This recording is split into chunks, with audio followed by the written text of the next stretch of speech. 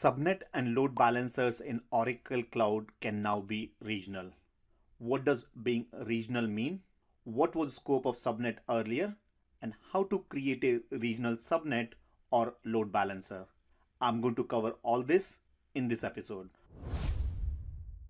Welcome to this weekly video on Oracle Cloud with me, Atul Kumar from Team K20 Academy, where we learn tips, tricks, and what's latest on Oracle Cloud. So today's video covers latest change introduced last week, that's 19th of February 2019, where subnet can now be regional too. But first, let's understand what is subnet. So subnet is a bigger network divided into smaller parts. As you see in a diagram here, we have a bigger network that is represented by this outer dotted line. In Oracle Gen 2 Cloud, we call it Virtual Cloud Network or VCN. And this VCN has a CIDR 10.0.0./16, so that's CIDR 16. Now this bigger network is divided into two different smaller subnets, which are of subnet A represented by 10.0.1.0 CIDR 24 and 10.0.2.0 CIDR 24. So subnet is nothing but a bigger network broken down into smaller network. Now, if you're new to networking in OCI and would like to understand networking basics, then I did a video in past covering VCN, subnet, security list, internet and routing gateway. So check them out at k20academy.com/1Z093215. And for load balancers, they are on k20academy.com/1Z093216. Now let's look at what is the scope of subnet earlier and what's being added now. So this is a diagram I covered a few minutes ago. So if you notice here, this subnet is created within availability domain. So subnet A is within availability domain 1, subnet B is within availability domain 2, which means earlier the subnet was scoped within availability domain. That means the subnet can reside within availability domain. It can't go across availability domain. Whereas now, since 19th of February 2019, the subnet can also be a regional. So if you notice here, I have subnet 1, subnet 2 and subnet 3. These three subnets are availability domain subnet or specific to availability domain, with subnet 4 is regional, which means if you create any machine or load balancers and assign them into a regional subnet, those machines or load balancers can be created within any availability domain within that region. Let me repeat one more time, it's important to understand. If you create a subnet as a regional subnet, and we'll see that in a minute how to create that regional subnet by connecting to OCI console.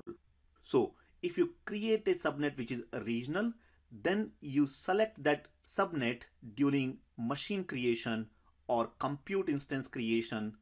Then that compute can be created in any one availability domain of your choice. You are not restricted to that particular specific availability domain. And this is a big flexibility that you now have because of regional subnet. So now let's look at how to create these regional subnets or load balancer in OCI console. So if you notice, I'm on an OCI console. You on the left hand side, click on this hamburger menu, go to networking, and first go to virtual cloud network. You either create a new virtual cloud network. If you don't have, I already have this virtual cloud network, so I'm going to pick this, and in this VCN I'm going to create subnet. So subnet you always create within a virtual cloud network. Now here you click on button create subnet, that is regional subnet public 01. You can pick any name of your choice, and this is where you specify whether you want a regional subnet or you want availability domain specific. It's always recommended to pick now regional subnet. This is where you specify the CIDR. So I selected 10.0.8.0.24 within that bigger subnet. Now this is where you specify whether you want public or private subnet. This public and private I've already covered in one of the previous videos that I mentioned earlier. So you can get more information there. And you simply say create. So this is how we created a subnet. Now any resources that you create within that subnet, like you're creating a database or creating a compute, that compute can be created in any one of the availability domain of your choice, because compute and databases are still availability domain specific. So in my case, the DNS label is already there. So I'll say specify some name for the DNS label and click create. And you will see that here now I've created a regional subnet. This is a regional public subnet 1. And if you see, look at this subnet type, you will see new thing, subnet type, it's regional. This is how you know that it's a regional subnet. Now, similarly, if you want to create a regional load balancer, you go back to this networking again, click on load balancers. And when you click on create load balancer, you specify the name of the load balancer, you select the shape, you specify the visibility type, and then you select virtual cloud network in which you want to create this subnet. And now if you notice here, to create a public load balancer, you can specify a single regional subnet. So earlier, if you remember, for public subnet, you had a requirement to have 2 subnets in different availability domain. Now, if you are selecting a regional subnet, all you need to do is you pick one regional subnet. If you are picking availability domain specific subnet, then you still need 2. And that's the advantage now because of this regional subnet. And like that, you have much more flexibility. You have less number of subnets to create and you have less things to manage. So I'm going to specify, if you see here, I'm going to select a regional subnet public one, which I created here. And now I don't need to create or select any more subnets. And you provide all the other details for load balancer and you will get a regional load balancer that will require only one regional subnet.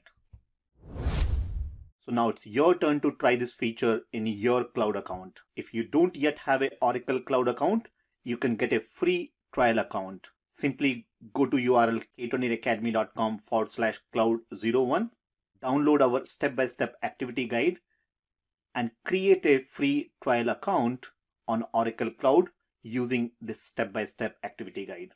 So did this video help you? And are you going to test by creating a regional subnet in your OCI account?